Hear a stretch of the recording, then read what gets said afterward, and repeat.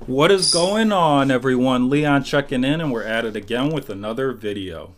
In today's video, we'll be demonstrating how to download your music locally to a computer from Amazon Music.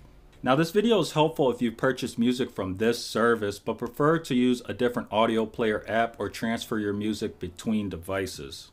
And if you're watching this video, there is a chance you've downloaded your music in the Amazon Music app just to find that music doesn't appear in your device files. Now, of course, your music is downloaded for offline play, but it can only be accessed in the Amazon Music app.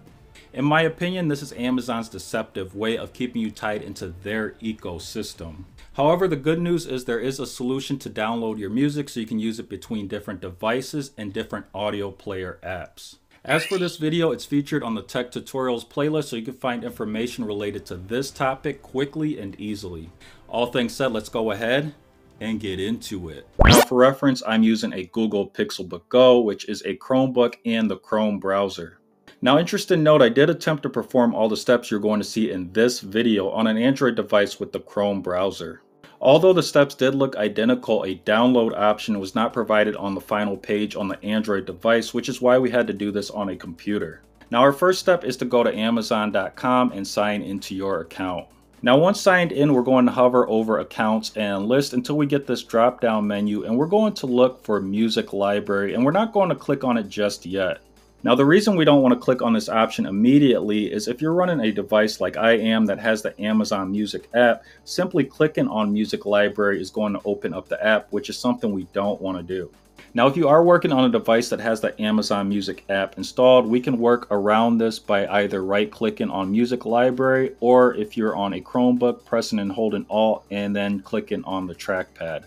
And this brings up a pop-up menu as well, and then we're going to go to Open Link in New Tab. Now, this opens the web version of the Amazon Music app in a new tab where we can download our music locally. Now, before you get to this page, there may be another page that asks if you want to sign up for Amazon Music Unlimited, and if that page does appear, simply tap on the X or click on it, and that will exit the page and bring you to the page you see here. Next, you can see we have this navigation bar at the top of the web version of Amazon Music, and we're going to look for the headphone icon with library next to it and click on that, and that's going to make a drop-down menu appear, and we're going to click on Music. Now, this refreshes the page, and we're going to look for Purchased under Library, and we're going to click on that.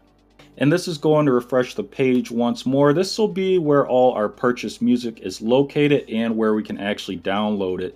So we would simply look for a song we wish to download and go to the far right here. We're going to have those three dots, and we're going to click on that.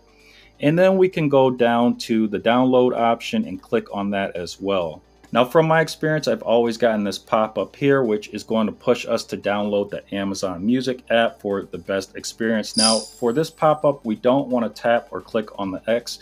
Instead, we want to go to Download Songs here and click on that. Next, we're going to get this pop-up window, which allows us to rename our music file and save it to a location on our device. And once we are happy with both of those choices, we can go over to Save and click on it. And this is going to save the music file to our device. Now, the only problem I've noticed with this solution is it looks like you can only download one song at a time, which means that this process will take a long time. Now, if you are having any issues downloading your music from the Amazon Music app, you'll want to go into your settings and check on your managed devices. And if you have too many managed devices, you may have to deauthorize some of them so that you can download your music on a device. So that is it for today's video. If you enjoyed it and found it useful, please leave a like. If you're watching on YouTube and have any questions or comments, as always, drop those down below and I'll do my best to answer them. Now, there are 3 ways you can support the content. The first way is to click on the Amazon storefront link in the description below. There you'll find items that I have bought or would like to buy, and anything you buy from the storefront does support the content. The next way you can show your support is just by sharing this video with someone who might enjoy it or find it useful. And the last way you can show your support is just by clicking the subscribe button. Now, liking and subscribing are important because those are ways to vote on whether you like the content. Liking and subscribing are also important for new viewers and listeners. If new viewers and listeners see likes and subscribers, they're going to think that the content is helpful, worth watching, and listening to. As always, thanks for watching, and may the universe flow in your favor. And until next time, Leon checking out.